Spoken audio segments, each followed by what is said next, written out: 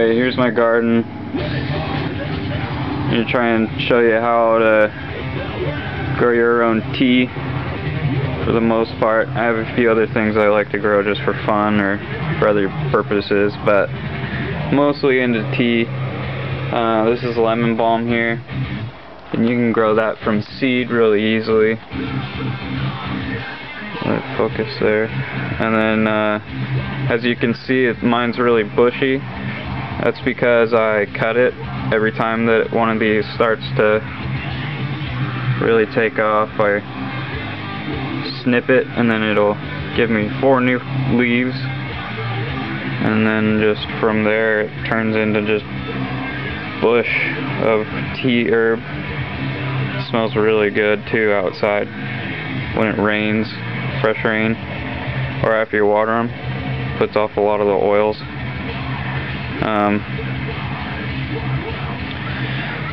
So yeah, I got a bunch of chamomile just starting to come out, kinda.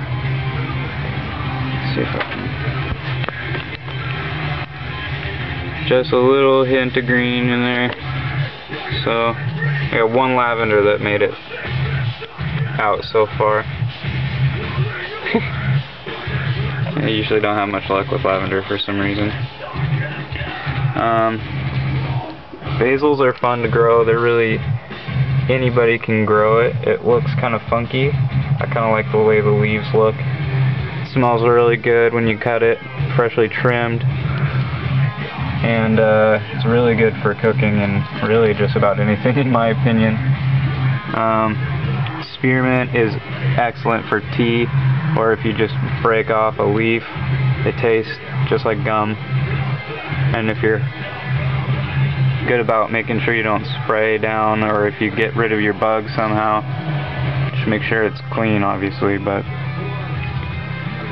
rainbow coleus is a good decorative, and I'll be showing you updates of that stuff. But mints are really good. Italian basil and basils are actually part of the mint family, but yeah, they smell a little different, obviously.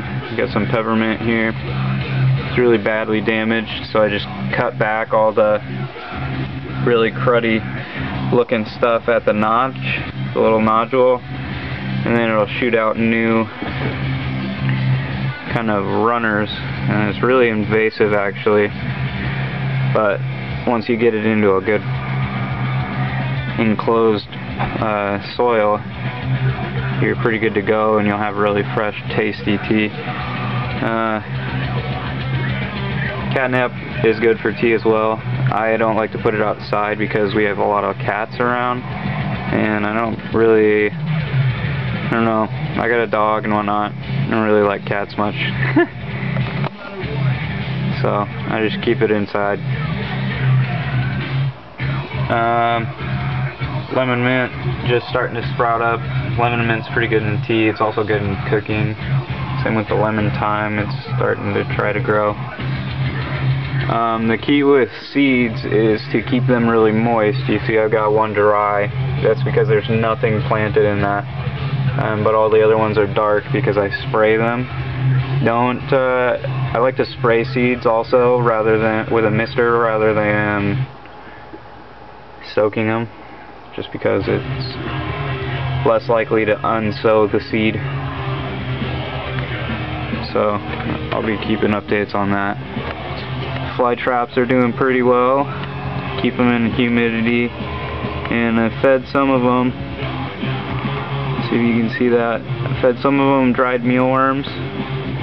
Some of them spat them back out, but they've been taking off. So I thought I would try a little experiment. I cut one of the heads off and soaked it in rooting hormone, and so yeah, that's been doing really well actually. That was about a week ago, and it's still green and everything, so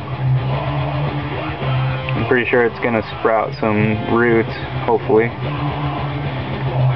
And yeah, I'll keep you updated.